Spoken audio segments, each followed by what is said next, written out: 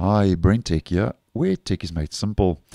So as I have been posting, Google is working on a Chrome refresh for 2023.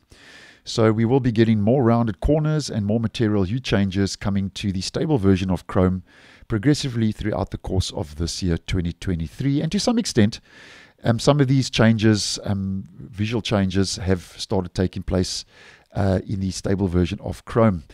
Now, as mentioned previously and posted previously, if we head over to Chrome Canary, which is the first of the preview versions of Google Chrome, Google is mainly testing these changes in Chrome Canary, which is expected because a whole lot of different flags have been made available in Chrome Canary. And then as the testing progresses, these changes will then roll down to the dev, the beta, and then ultimately most of these could possibly make their way to the stable version, bringing that Chrome refresh to the browser. Now, what I thought we could do today in this video, if you were interested, is because I have kind of posted here, there, and everywhere regarding some of these refresh changes for this year, is just to collate the main experimental flags needed to bring most of these changes to the browser, which Google is already working on in Chrome Canary.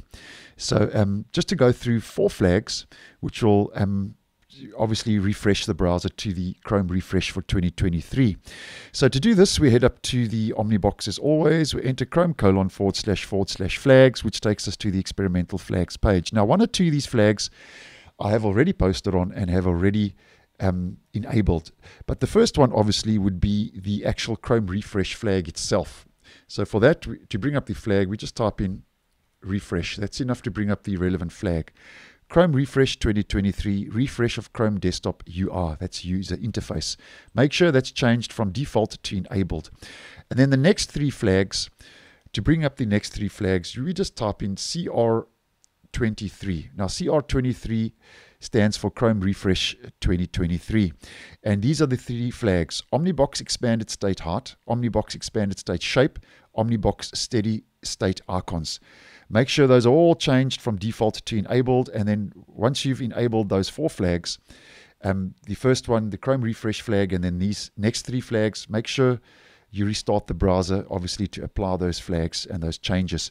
And now just to go through a couple of the key changes that those flags will actually bring to Chrome Canary. Now, first of all, I don't know if you can notice, and I have actually posted on this, but the Omnibox, the address bar, is slightly wider or larger than it is in the stable version. So if I just head over to the stable version, you can see the Omnibox is slightly smaller than what it is now in Chrome Canary.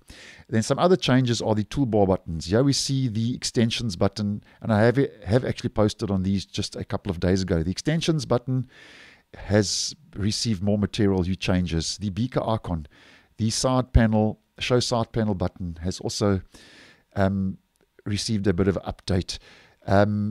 If we open up the side panel, other aspects, like if we head to the menu dialogues, there around the actual menu dialog, we can actually see an accent color.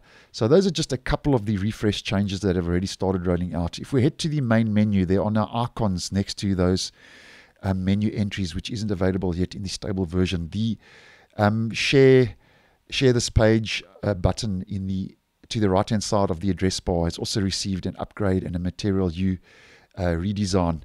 The search Google, the little icon next to the left of that, has also received a redesign. So you get the idea. There's a whole lot of different little user interface tweaks and adjustments that Google is making.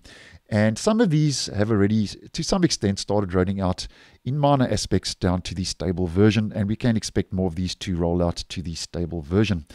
Now, if we head back to the stable version of Chrome, the only flag currently that does bring some subtle changes to the stable version is the Chrome refresh flag. The other flags are not available. So if we head to our experimental flags page, Chrome://flags, Chrome refresh 2023 currently is the only flag, if you want to try out the flag in the stable version, that brings some subtle minor changes. So if we head to the toolbar, you can see those toolbar icons haven't been changed yet. There's no icons next to the main menu items and so on. But if we head to the side panel, if I click on that dialog, you can see there's a bit of the Chrome refresh that accent color around the menu dialog. So those are little changes you will start seeing by enabling the Chrome Refresh 2023 flag in the stable version, because as mentioned, the other 3 flags, expanded state height, expanded state shape, and steady state icons, are not available as yet in the stable version, but are available in Chrome Canary. So just wanted to update you and just collate those different flags on how to enable the new Chrome Refresh for this year 2023. So thanks for watching, and I will see you in the next one.